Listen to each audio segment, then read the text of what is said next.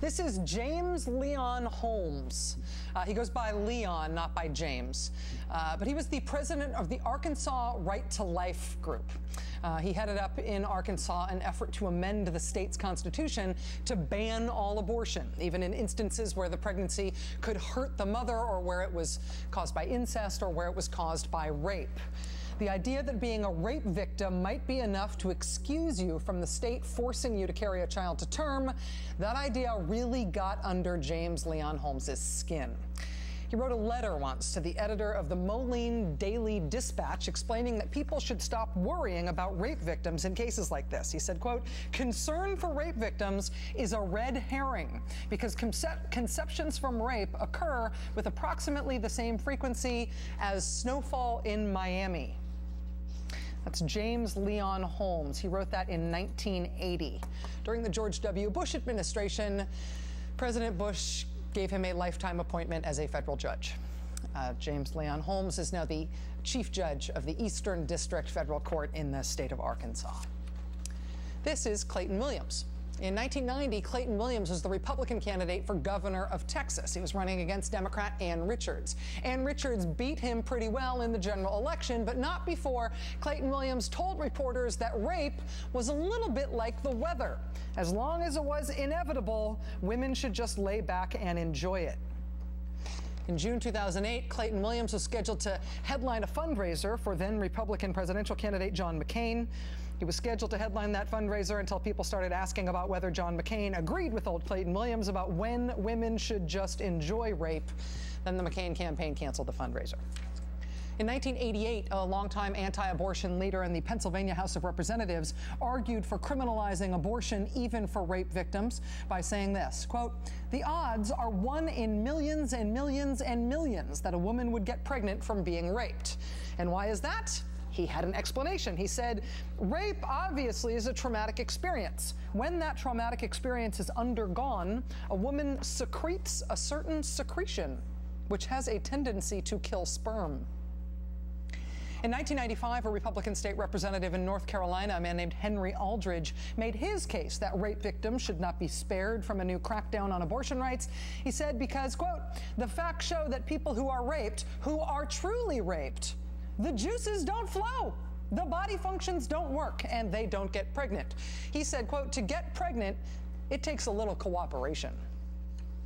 In 1998, in Arkansas, again, the Republican U.S. Senate candidate running against Blanche Lincoln, a man named Faye Boozman, was reported in a local Arkansas paper to have told a crowd at a political gathering that there was no need for a rape victim's exception to making abortion criminal because of something he described as God's little shield.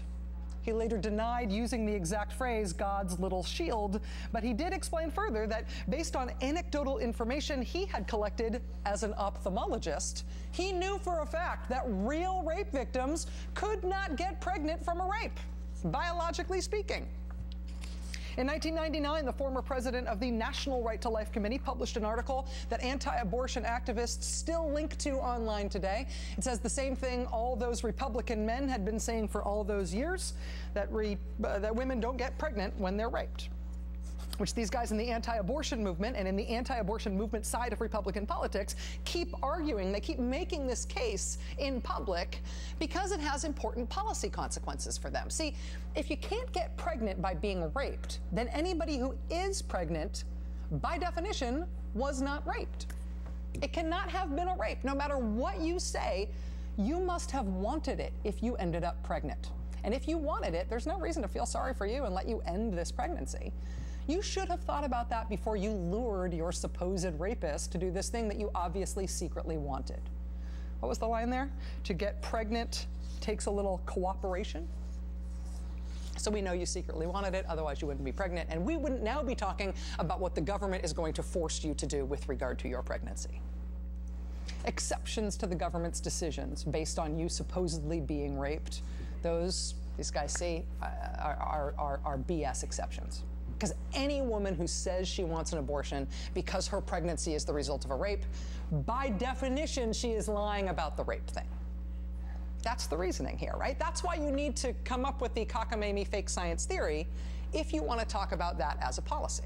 And so quietly, over the last few years, as the Republican Party has sort of slipped its moorings post-Bush and Cheney, as the party apparatus has largely fallen apart and the conservative movement has really stepped in and taken over in the party's place, as that has happened over the last few years, rape and incest exemptions from Republican abortion bans have sort of fallen out of favor.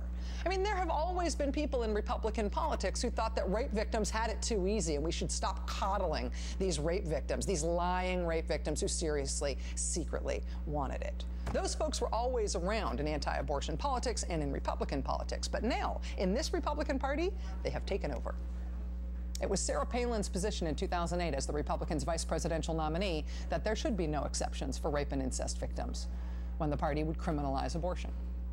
In 2010, it was the position of a whole bunch of Republican Senate candidates. Sharon Angle, as the Republican U.S. Senate candidate in Nevada in 2010, she said the government forcing a rape victim to bear the rapist's child should be thought of as a way of making lemons out of lemonade. Abolishing rape and incest exemptions was also championed that same year, 2010, by Christine O'Donnell in Delaware. She lost. By Joe Miller in Alaska. He lost. And by Rand Paul in Kentucky. He won. It was also championed, of course, by Ken Buck in Colorado. Ken Buck lost a Senate seat in 2010 in Colorado, a seat that Republicans never otherwise should have had any business losing. I am pro-life, and I'll answer the next question. I don't believe in the exceptions of rape or incest. The Ken Buck position is not an outlying position for the Republican Party anymore. It has become the new Republican normal. I mean, yes, so-called personhood amendments to ban all abortions, including for rape and incest victims, and to also ban hormonal birth control and many fertility treatments. Those personhood amendments got voted down by huge margins in 2008 in Colorado, and in 2010 in Colorado, and in 2011, even in Mississippi. But by the following year, by 2012, by February 2012, in the Republican presidential primary, Ron Paul and Newt Gingrich and Rick Perry and Rick Santorum had all signed on to personhood as their policy position. Rick Perry even went so far as to repent on the campaign trail this year for previously saying there should be rape and incest exemptions to criminalizing abortion. This year, Rick Perry said that watching one of Mike Huckabee's DVDs changed his mind, and now he, too, believes that rape and incest victims should be forced by the state to give birth against their will. In New Hampshire, in Georgia, in Indiana, in Virginia, in Idaho, in South Carolina, in Iowa, Republicans in all of those states in the past couple of years have moved to overtly go after rape victims and incest victims in anti-abortion laws, removing protections that they used to have in law. In the House of Representatives, federally, when Republicans voted on a new abortion ban for Washington, D.C. recently, it, of course, had no exemptions for rape victims or incest victims. H.R. 3, the third bill introduced by the Republican majority when they took over the House after the 2010 elections, H.R. 3 was not just a federal rollback of abortion rights. It initially tried to redefine rape in federal law, creating a new category called forcible rape. What I guess you might think of as real rape, to what? Distinguish it from non-forcible rape, the kind of rape women secretly want and like?